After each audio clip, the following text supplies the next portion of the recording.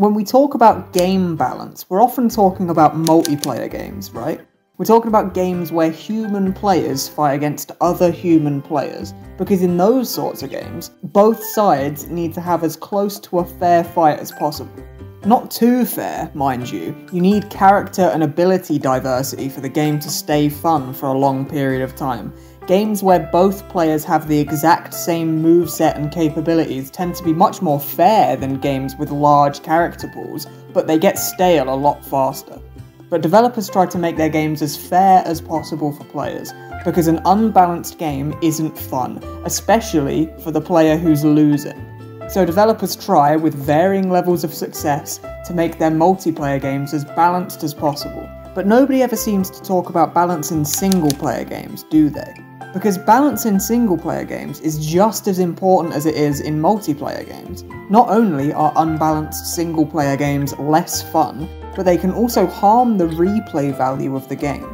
So there's countless games I could talk about as an example of where single-player games have had balance issues, but I'm going to use the game I have the most experience with first. Terraria. Terraria is fairly well balanced for the most part, but there have been a few glaring outliers in the game's history. The most famous example, and the example that was in the game untouched for the longest, is the Daedalus Stormbow. This weapon was way too good for how easy it was to acquire. It's a special type of bow that shoots arrows just like every other bow in the game, but instead of shooting them out of the front of the bow like normal, it causes the arrows to rain from the sky. This weapon's extremely powerful, especially in combination with holy arrows. In fact, holy arrows themselves are way too good for how early that they can be acquired too, but I digress. The way you acquire the bow is from a special type of enemy called a hallowed mimic. These mimics are really rare to spawn naturally, but the player can craft an item that summons them. The Stormbow is a 25% drop chance from these mimics, so it will likely take a couple of attempts, but it can reasonably be acquired the moment you enter hard mode.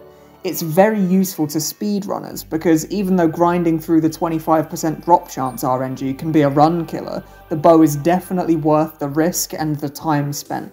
Despite being acquired around about here, the item was still useful all the way up until around about here, which means it outclasses all of these weapons despite being accessible earlier than them.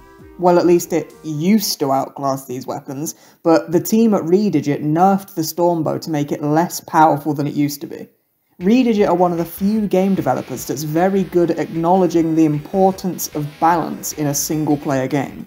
So when something's blatantly overpowered, they will often come and bring it back in line with the rest of the items as best as they can.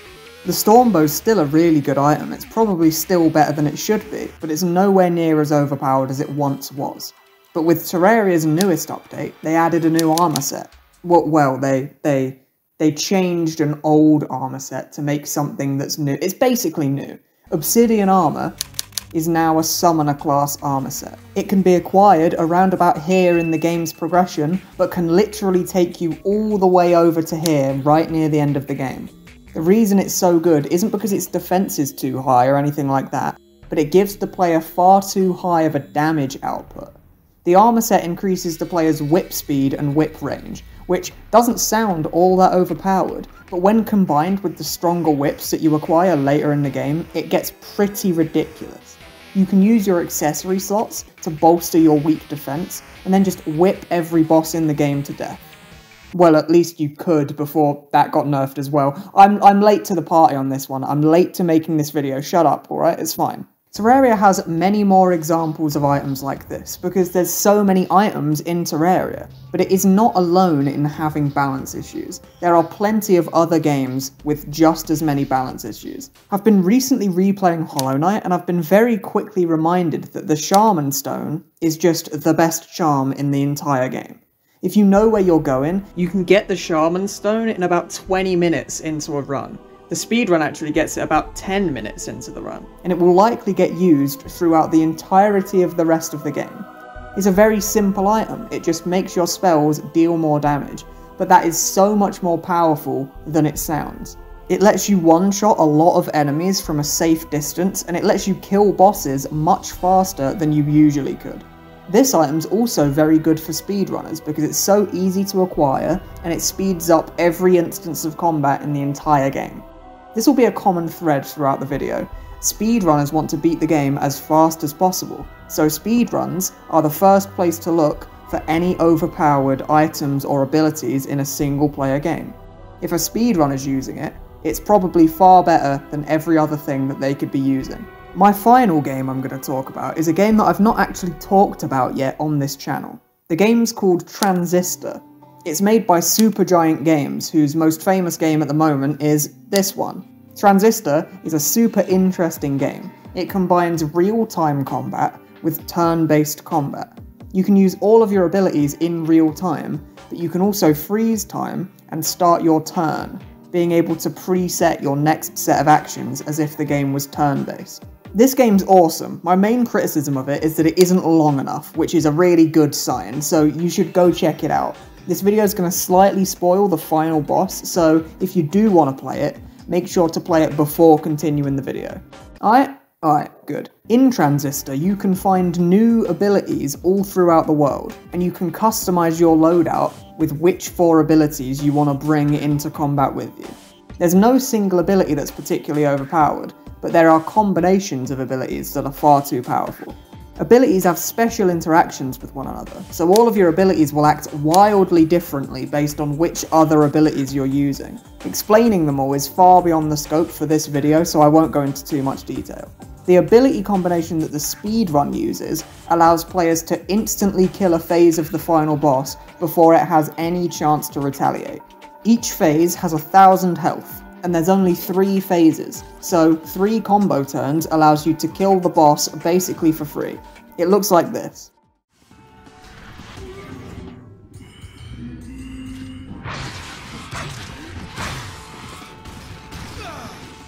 So what's actually happening there?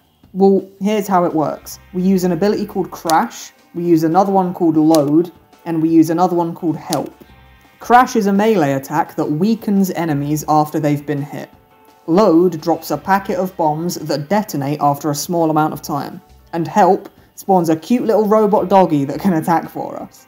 We summon our robot dog, and then we start the turn. At the start of our turn, we use Load, which drops a packet of bombs onto the boss. Then we use Crash, which hits the enemy and weakens him. Then we take control of the robot dog, and we attack the boss with the dog 3 times. The packet of bombs explodes after the dog is finished attacking, and all of that together deals 1,000 damage, which instantly kills that phase of the boss. The moment the boss becomes targetable again on the next phase, you just do it again. One final rotation of the combo and the boss is dead and you won the game. The ability combination can be acquired fairly early on into the game, and can be used to basically trivialize every enemy encounter in the entire game. You just one-shot everything. There are other very high damage ability combinations. This combo right here literally does 100,000 damage, but those end up being impractical. It's overkill to deal that much damage. But the item combo used on the boss in these clips is definitely too powerful. It's extremely easy to acquire, extremely easy to pull off, and it insta-kills basically everything. Now, most new players aren't going to figure out that this combo exists, and they're not going to figure out that it's so powerful, right? So you might be wondering why it even matters. Why does it matter that the speedrunners figured out a cheese combo to insta-kill everything? Well, it matters for 2 reasons. For a start, the new players that do stumble upon this combo could potentially have the experience of the entire game ruined for them.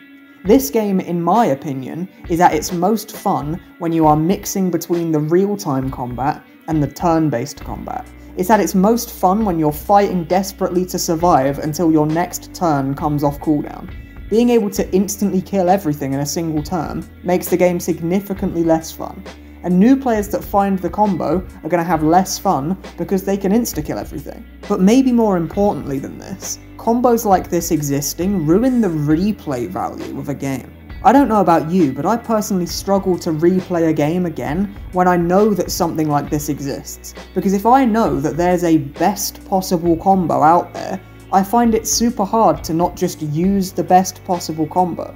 I know that there's a more efficient way of doing things than I'm currently doing them, so I struggle to stop myself from just cheesing the game away. I got the Daedalus Stormbow as soon as possible in basically every Terraria run I ever played.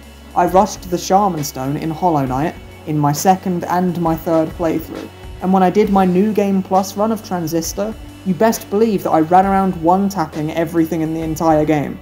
Of course you can just refuse to use the overpowered items and combos, but it can feel quite frustrating as a player to have to force yourself not to use an item just because it was put into the game in an overpowered state.